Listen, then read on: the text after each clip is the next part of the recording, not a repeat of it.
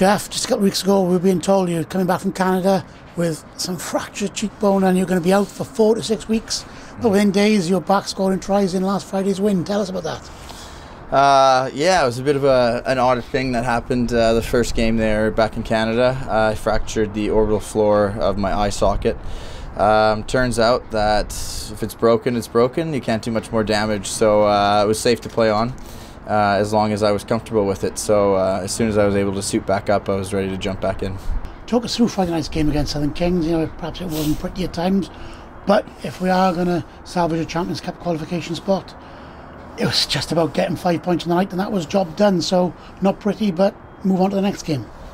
Yeah, I mean, I think we started the game quite well. We were in the 22 and getting penalty after penalty, and maybe lost our way a little bit in the middle there. But we did what we needed to do in the end, and we, you know, push come to shove with 5 minutes left. We scored the 2 tries that we needed for the bonus points. So, I mean, you don't always win great, but to scrap out a win like that and keep us in contention for Europe, it's a good place to be in.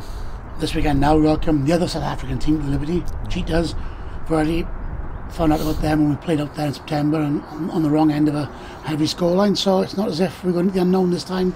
We know we're playing a team we're going to be trying to run the ball from everywhere.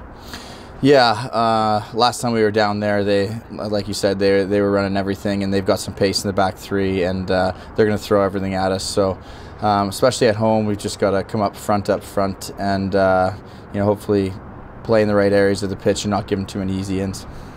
And then with Cheetahs on the weekend, Zebra away the following weekend, you'll obviously have hit some great form and picked up some impressive results. They ain't going to be easy games, but if we can pick up 2 more wins, then this little block of games with the internationals away, or the Ospreys away, will actually be a positive time for us and set us up for an end of season run in to try and nail that qualification spot. Yeah, definitely. Anytime our internationals go away, you know, it's a battle to pick up some of those wins with our big guys gone. But I think this has so far been a pretty good block. I think there's 3 or 4 at the moment. So if we can carry that momentum in, and then when those guys come back through, if we have a couple more W's, then we should be going into the last 4 games of the season in a good spot.